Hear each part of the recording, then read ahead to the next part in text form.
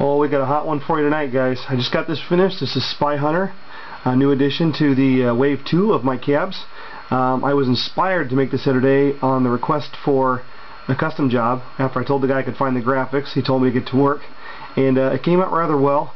As you can see, I went over and beyond with the how well you can see it there. The addition of a foot pedal is actually a recessed section in the cab, and then I have a piece of the basswood mounted on a little triangle, and it sits in there nice. And of course, it's got the custom joystick and steering wheel for the actual game. And that steering wheel is handmade from a piece of the basswood and some of the rod we used to make the buttons.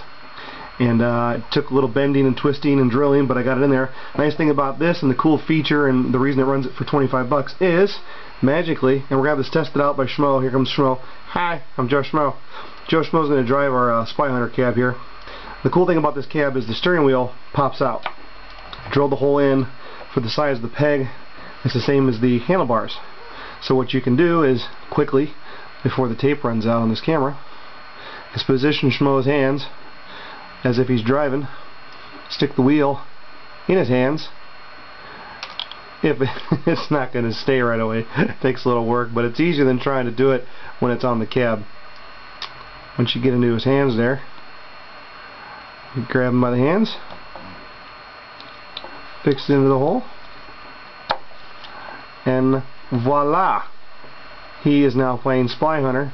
Do do do do do do do do. If you haven't played Spy Hunter, you really don't know where the Peter gun theme comes from. But I thought that was pretty cool. I got inspired to do the cab, and I went at it full blast. And now, you know, you can have them shifting, the little shift bars in there. Now we have a turnable, adjustable steering wheel.